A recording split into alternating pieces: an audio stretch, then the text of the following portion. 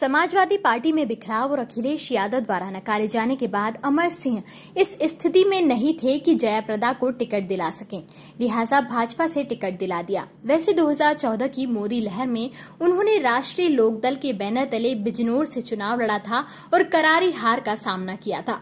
अब फिर रामपुर के सियासी मैदान में जया प्रदा का मुकाबला हो रहा है आए दिन विवादित बयान देने वाले आजम खान से। इन्हीं आजम खान के विरोध में अमर सिंह ने समाजवादी पार्टी को नमाजवादी पार्टी तक कह डाला था। अब ये जया प्रदा के राजनीतिक करियर के साथ अमर सिंह की भी प्रतिष्ठा का सवाल है कि वे वहां से चुनाव जीतें।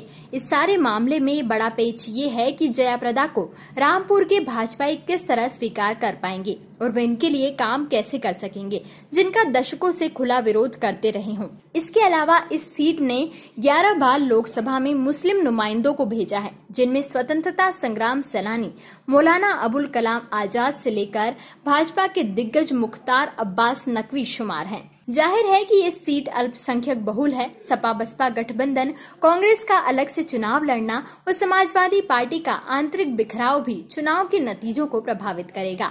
इसके अलावा समाजवादियों के बीच अमर सिंह का अपना नेटवर्क भी असर डाले बगैर नहीं रहेगा।